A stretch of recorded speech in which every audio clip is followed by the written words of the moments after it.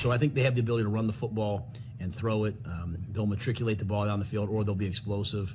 But I think when you just pull the whole thing back, it all goes back to, it's like watching Peyton Manning. It's like watching Drew Brees, call the game at the line of scrimmage. I think what Dak's doing right now is unbelievably impressive. Man, I love hearing that from Matt Rule. Because, Michael, you'll remember after the opener against the Bucs, I told you that Dak Prescott was about to kick in the door, wave in the 4-4 to the top 5 quarterback club.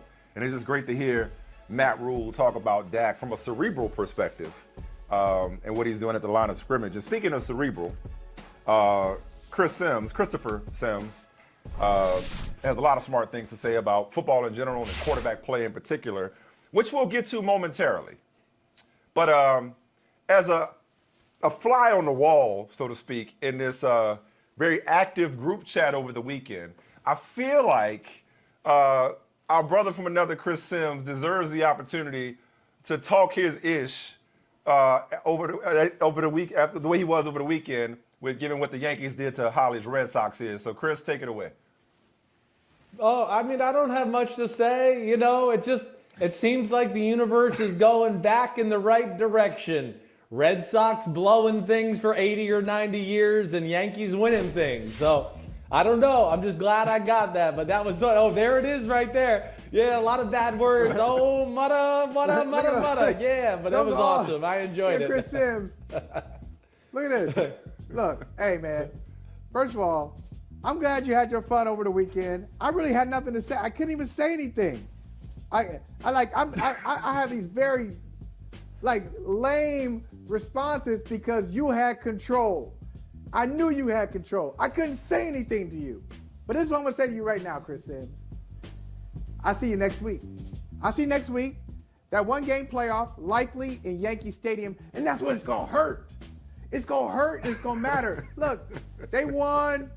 They swept the Red Sox. They ragdolled them. They had fun. Lots of Yankee fans around the city. I saw them all over the place with the Yankee hats. Okay, they took control of Fenway Park. But next week, in New York City, which is much more fun socially than Boston, I'll admit it. A lot more to do in New York than Boston. Go to New York, go win that one-game playoff, and make you suffer at home. So get ready. We'll see. Listen, you're more confident in my Yankees than I am. I'm not even sure we're going to get in here yet. We still got to play the Blue Jays again and the Rays. So we've been known to blow a few games this year. I'm just hoping we get in, and that would be awesome to see Red Sox Yankees. I'm rooting for that. I'm rooting for Red Sox Yankees. Good. I'm just here for the group chat fun. Like my name's Paul. That's between y'all. I just enjoyed observing y'all go back and forth. All right. But he was wilding out though. You were wilding out in the group chat though. Like something ain't right with you. Seriously, you are messed up. Well, we know that.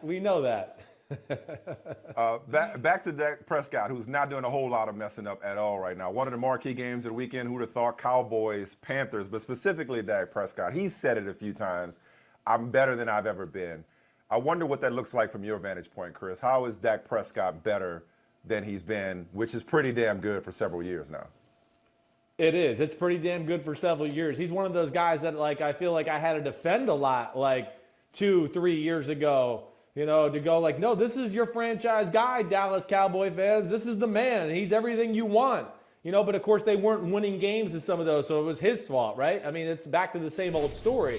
Where it's amazing is I don't even think he's 100% physically himself yet either. I don't think he can run quite to the capacity he could before the ankle injury. But where he's better than before is a little bit like what Matt Rule's talking about. It's pre-snap recognition. It's when the ball is snapped, he just sees the field perfectly almost every play. He's become a little bit of a machine robot that way.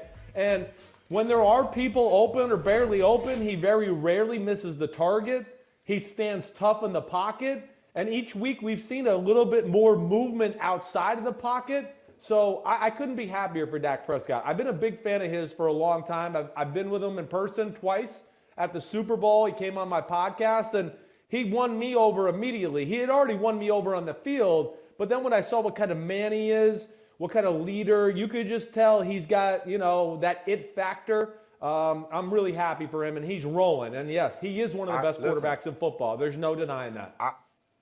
I totally relate to how you started. I remember it wasn't that long ago, a couple years ago, I had people coming at my head for picking Dak over Carson Wentz. Remember when that was a thing? Like, who's better, Dak or Carson Wentz? I'm like, Dak Prescott. It's like, are you crazy? So anyway, Michael, go ahead.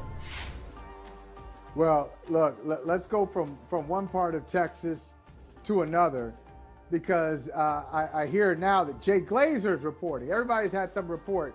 All of our insiders, everybody else's insiders have some report. But the latest from Jay Glazer is that the Texans are softening on their stance with Deshaun Watson. And Glazer just keeps dropping some hints that something's going to happen. I think, and tell me if you disagree, I think if Deshaun Watson is traded to the Miami Dolphins, the Dolphins go from a team that I'm not even thinking about, I'm not worried about, to a serious contender in the AFC. What say you, Chris Sims? No, I agree with that. As long as the NFL lets him play after they make that trade, I would totally agree with you. Hey, Deshaun Watson's special. I mean, he is a top 5 quarterback, 100%. He was going into the year, before the year. He played awesome last year and had crap all around him. I've had these conversations a lot with Florio on Pro Football Talk. Caserio was going off radar on teams. That's the GM of the Houston Texans, for all those that don't know. But yeah, he was, driving a hard bargain. I think people were having a hard time getting in regular conversations with him about, the trade, and let's, what do you want? Let's talk this out. Let's try to work something. But, again, I do think if the trade's made, Michael Holley, I do think the NFL is going to step in and probably say, wait, you can't play. We got to push you on the commissioner exempt list. But here's the aspect I think some people are missing. To me, if the Dolphins lose a few more games and they realize, wait, okay, maybe we can get in the playoffs, but we're not a real Super Bowl team. We're not where we really want to be. I think that makes them more dangerous to trade for Deshaun Watson and happen. And I think that's what they got to watch out from other teams too. If you're Miami and you really do want Watson, like same thing with Philadelphia. If Philadelphia is like 1-5 here in a few weeks and things aren't going good, they might just go, hey, it's over. We've seen enough from Jalen Hurts. We know Watson's awesome. Let's make the trade. I think it could be one of those teams that's going, all right, it's not going to work for us this year, but now let's start looking for the next 2, 3, 5, 10 years. And Watson's a game changer from all aspects of an organization. So I agree with you all the way there. Just if they let him play this year, that's the big question. Hey, thanks for watching Brother from Another on YouTube. Make sure you hit subscribe before you leave, and be sure to watch us 3 to 5 p.m. Eastern Time on Peacock. Appreciate you.